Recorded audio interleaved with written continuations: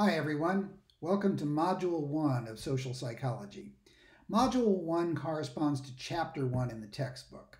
And in this module you will be reading about the field of social psychology, what it's all about, what are some of the hot topics, a little bit about its history, and there'll be quite a bit about the research methods that social psychologists use.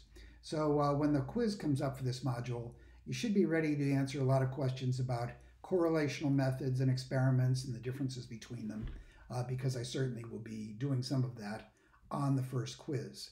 The first chapter is not usually the most exciting one in a class like this, but it's also relatively short, and the quiz will be relatively short as well.